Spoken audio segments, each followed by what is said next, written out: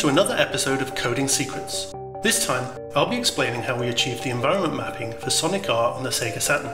Environment mapped objects were typically highly reflective objects, such as a trophy or any other object covered in chrome that you wanted to appear super shiny. The T-1000 in Terminator is a great example, and achieving that kind of an effect in a game was considered very cool at the time. I really wanted to have a super shiny metal Sonic in the game, but because of the way the Saturn handled texture mapping, it was actually impossible for the hardware to produce environment mapped polygons.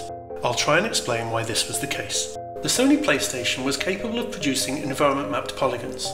To achieve this, you typically started with a square texture that was a crude representation of the 3D world around the object that you wanted to be environment mapped, wrapped around a sphere.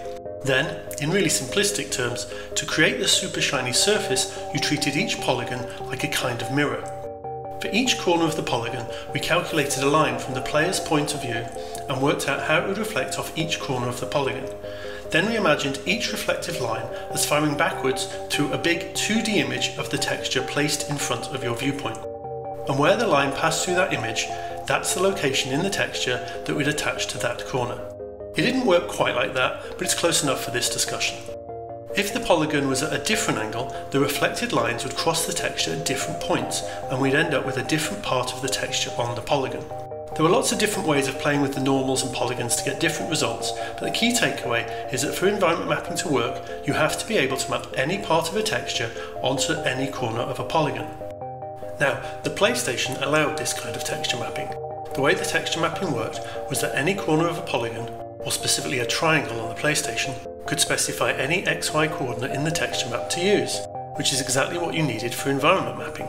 The SEGA Saturn, however, worked in a fundamentally different way. Its 2D was an extension of the sprite system used in the Sega Genesis. So imagine a 2D sprite with a texture on it. The texture always covers the whole sprite. All the Saturn hardware did was allow you to distort this sprite. You could distort it any way you wanted, but it always fundamentally had the whole 2D texture mapped onto it. The number of pixels along the top was always the same as the number of pixels along the bottom. You couldn't change how it read the source texture.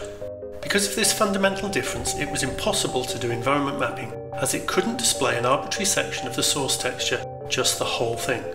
So how do we manage to produce environment mapped objects on the Saturn? Well, we wrote an entirely new triangle rendering engine completely in software. Instead of using the hardware to draw the polygons, we took an area of memory and plotted pixels using just the main processor to write out bytes of information in the correct pattern to make up triangles. And because we wrote it all ourselves, we could design the texture mapping exactly how we wanted it. So one of my team essentially wrote a software version of the PlayStation hardware rendering in C on a PC, and once it was working, I converted it into assembly language for the Saturn's slave processor. So the main processor could run whatever game code we needed, and the slave processor software rendered anything we wanted environment mapped.